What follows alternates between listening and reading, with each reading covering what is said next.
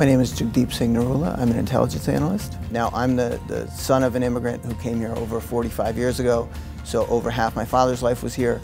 I was born here, my children were born here, so we're American.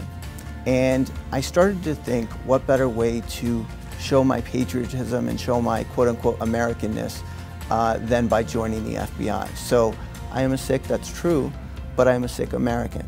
So, you know, that misconception of being the other, I think, has been a hindrance to some degree, but it's also allowed me to educate people. So I've been able to educate and work with members of other law enforcement organizations, members of the private sector. It allows them to realize that I'm on Team America, so to speak. And it allows them to see that Sikh Americans, like other Americans, are just as patriotic, that we want to keep this country safe.